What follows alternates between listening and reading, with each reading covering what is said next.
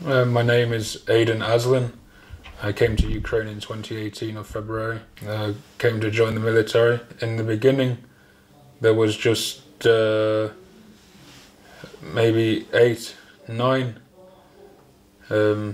After we tried to join the first time, some guys went home. I went to Serbia to renew my visa, and then came back with one other foreigner, and we enlisted at the commissariat in Satoshin district in Kiev. I was kept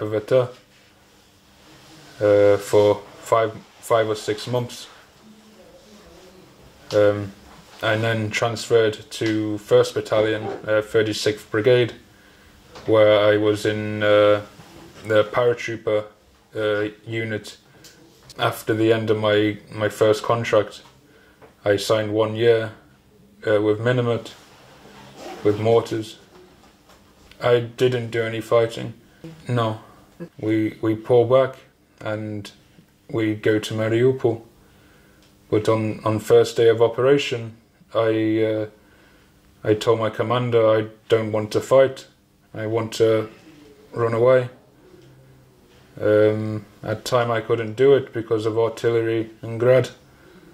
And then he said once we get to Mariupol, I would be able to leave.